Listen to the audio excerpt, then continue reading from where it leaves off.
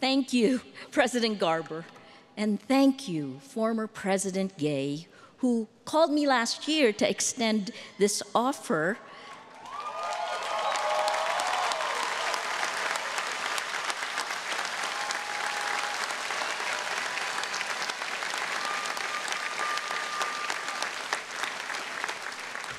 It's an incredible honor to address the distinguished Harvard faculty, the mysterious Harvard Corporation, and the loving friends and family who have traveled far and close to be here with you today. But wait, most of all, despite everything, because you worked really hard, I am so thrilled to congratulate the battle-tested graduates of the class of 2024.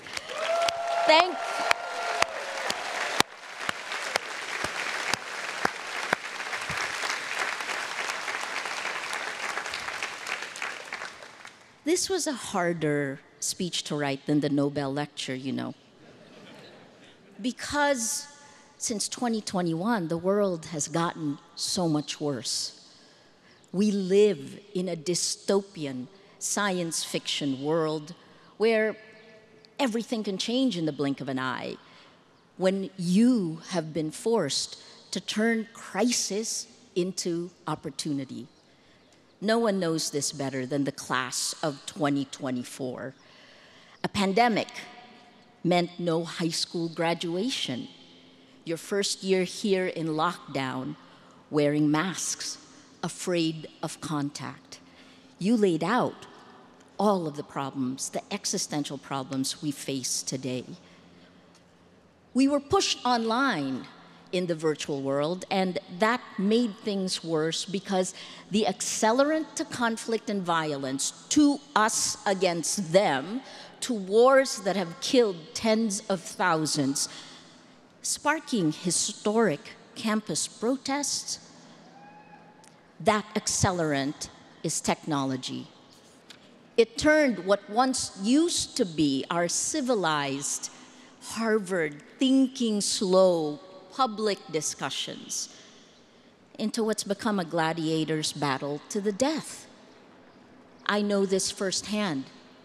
The Philippines, America's former colony, 110 million people, was social media's petri dish. For a crucial 6 years, Filipinos spent the most time online and on social media globally. And we became the testing ground for these American tech companies, their platforms' designs exploited by power and money in information warfare. It became worse when TikTok joined the fray. If the tactics worked on us, it was deployed for you. That's what happened in 2016 when 126 million Americans were targeted by Russian disinformation, and on January 6, in the violence on Capitol Hill, when Silicon Valley sins came home to roost. Because I accepted your invitation to be here today, I was attacked online and called anti-Semitic by power and money because they want power and money. While the other side was already attacking me because I had been on stage with Hillary Clinton. Hard to win, right? But I'd already survived information operations from my own government. Free speech used to pound you to silence. 90 hate messages per hour in 2016. That was 8 years ago. Fed me death threats for breakfast. They attacked the way I looked, the way I sound. They dehumanized me. But, you know, the funniest thing, because when you're the target, you just have to laugh, is that I was supposedly both CIA and communist. None of these were true. But the end goal, please know this, is chaos. Break down trust. If you don't have the right information, you can't act. That's partly the reason why journalists are on the front lines. The meta-narrative, disinformation network seeded against us, and this is globally, was journalist equals criminal. Then the bottom-up attacks in the Philippines against us began on social media. That was followed a year later by the weaponization of the law. In 2019, I was arrested twice in about a month, posted bail 8 times in about 3 months. I thought I was going to have to do a workflow for arrests. But before it all ended, I had 10 arrest warrants.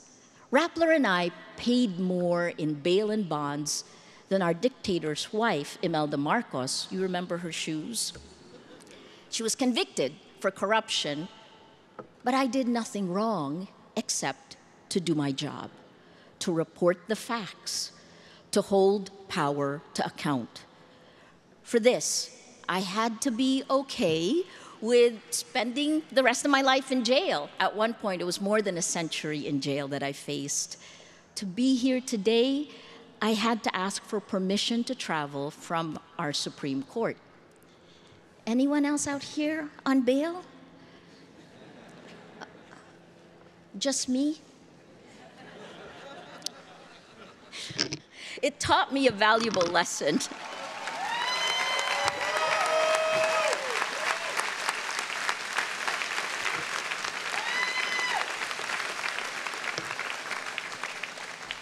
I loved the speeches of the students today.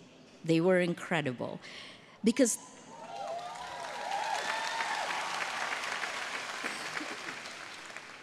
these times will hopefully teach you the same lesson I learned. You don't know who you are until you're tested, until you fight for what you believe in, because that defines who you are. But you're Harvard. You better get your facts right. Because now you are being tested. The chilling effect means that many are choosing to stay silent because there are consequences to speaking out. I'm shocked at the fear and anger, the paranoia splitting open the major fracture lines of society, the inability to listen. What happened to us in the Philippines? It's here. The campus protests are testing everyone in America. Protests are healthy. They shouldn't be violent. Protests give voice. They shouldn't be silenced.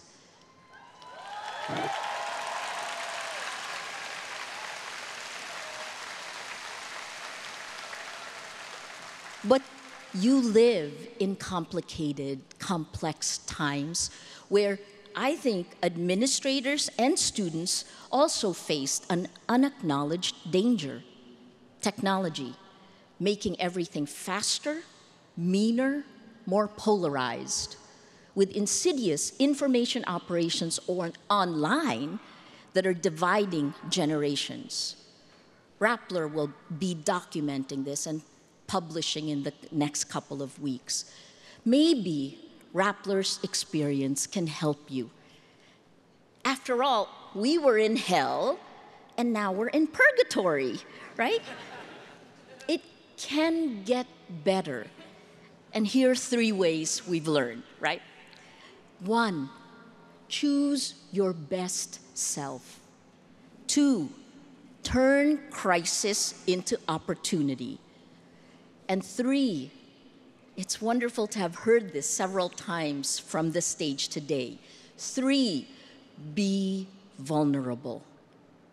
1, choose your best self. Set and stay focused on your goals, but know the values you live by. How important is power? How much money will make you happy? Because the only thing you can control in the world is you. Too often, we let ourselves off the hook, refusing to look at our own difficult or ugly truths. We rationalize bad behavior. Remember that character is created in the sum of all the little choices we make. If you're not clear about your values, you may wake up one day and realize you don't like the person you've become. So choose your best self. You're standing on the rubble of the world that was. Recognize it. I said this in the Nobel lecture. An atom bomb exploded in our information ecosystem because social media turned our world upside down, spreading lies faster than facts while amplifying fear and anger, fueling hatred by design for profit. Whether it's the AI of social media or generative AI, we don't have integrity of information. We don't have integrity of facts. And here's 3 sentences I've said over and over. Without facts, you can't have truth. Without truth, you can't have trust.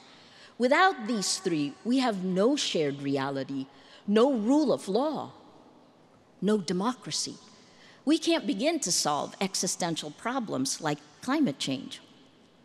This outrage economy, built on our data, micro-targeting us, transformed our world, rewarding the worst of humanity.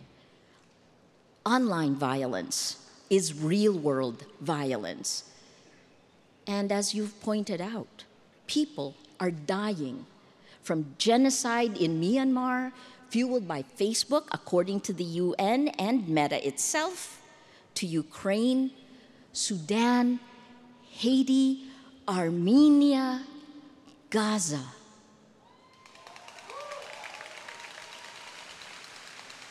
The challenge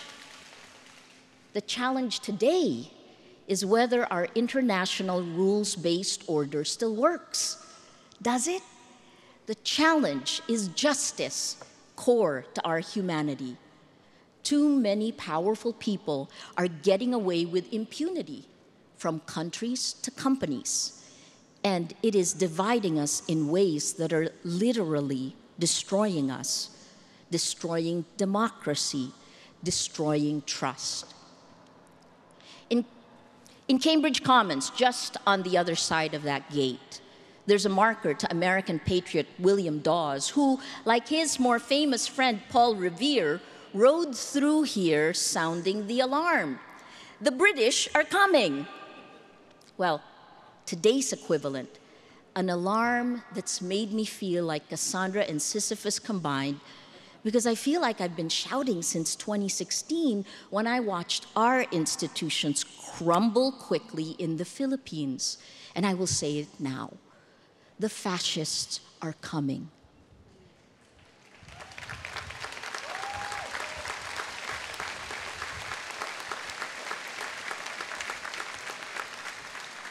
In 2023, the Global Democracy Index fell to its lowest level ever. Today, 71% of the world lives under autocratic rule. We are electing illiberal leaders democratically. And once in power, these autocrats not only crush institutions in their countries, but they form alliances and create kleptocracy Inc. This is your challenge. It is our challenge.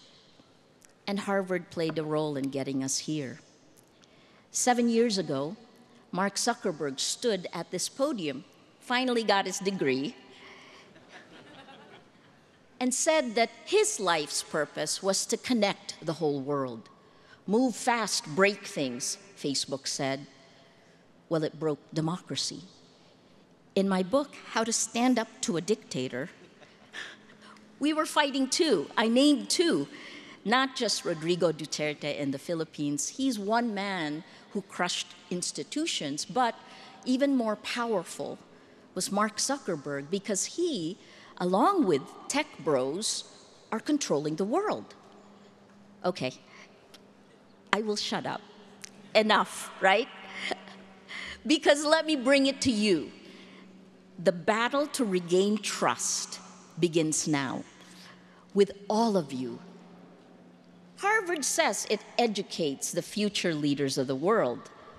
Well, if you future leaders don't fight for democracy right now, there will be little left for you to lead.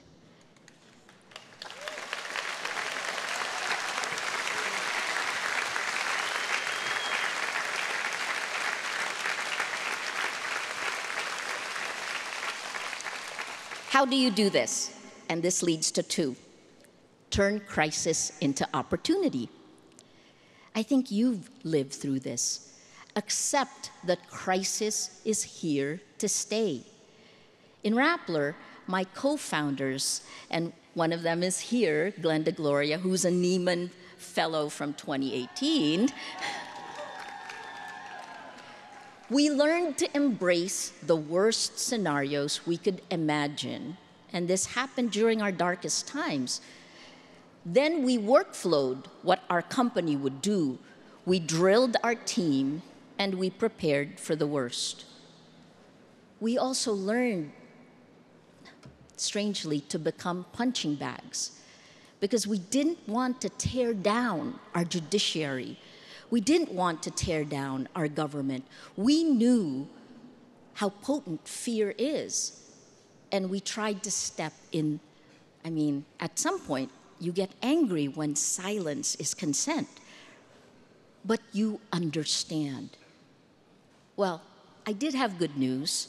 Remember, we put out all of our worst-case scenarios, and the reality we lived through was so much better than we could have imagined. Hell, purgatory, right? It didn't mean we weren't afraid.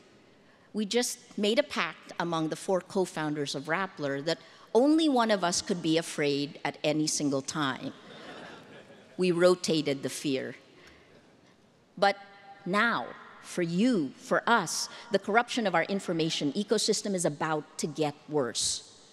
Because of deep fakes, you can't trust your eyes and ears. Because of chatbots, you can't trust that the person you're communicating with is even human.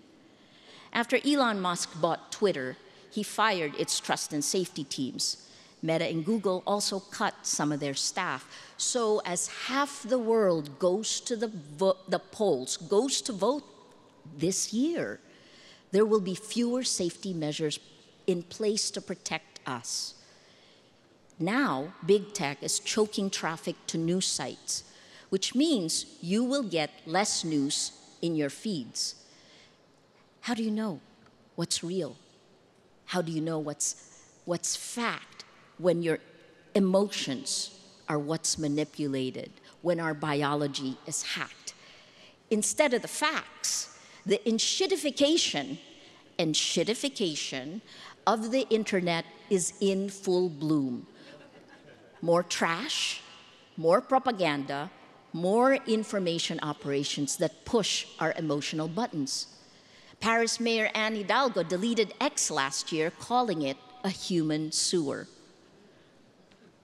We will have to struggle harder for agency, for independent thought. And it's not just the tech companies that abdicated responsibility for protecting us, it's also democratic governments like the United States. Tech is the least regulated industry around the world. That's why the US needs to reform or revoke Section 230 of the 1996 Communications Decency Act.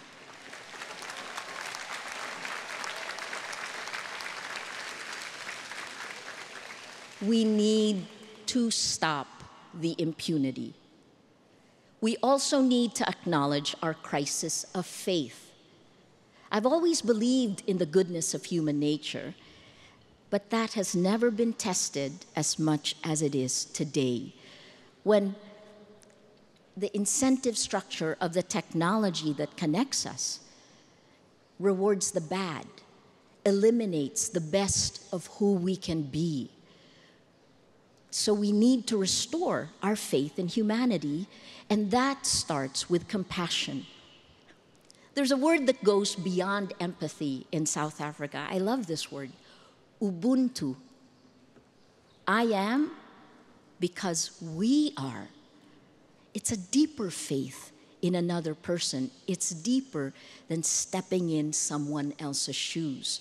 But in order to get there, to get to Ubuntu, we have to lower our shields, which leads us to 3. Be vulnerable. You've accomplished a lot to be here today. You might think being vulnerable is weak, and it is hard to trust. But in every relationship, in every negotiation, in order to move forward and accomplish anything meaningful, someone lowers their shield first, brings down their ego, the defense mechanism, then others follow. Let that person be you. Because when you're vulnerable, you create the strongest bonds. You restore trust and the ability to find creative solutions to intractable problems. You become resilient and enable the most inspiring possibilities. So, choose your best self. Turn crisis into opportunity. Be vulnerable. This is it. This time matters. What you do matters. The war isn't just happening in Gaza, in Sudan, in Ukraine. It isn't just out there. It's in your pocket. Each of us is fighting our own battles for facts, for integrity, because the dictator-to-be can zoom in and target each of us. So let me end by reminding you, we're standing on the rubble of the world that was. And you, must have the courage, the foresight to imagine and create the world as it should be, more compassionate, more equal, more sustainable. Your Harvard education gives you the tools. Make it a world that is safe from fascists and tyrants. Alone, no matter how much of a superstar you are, you will accomplish very little. We will accomplish very little alone. This is about what we can do together, to find what binds us together. Our world on fire needs you. So, class of 2024, welcome to the battlefield. Join us.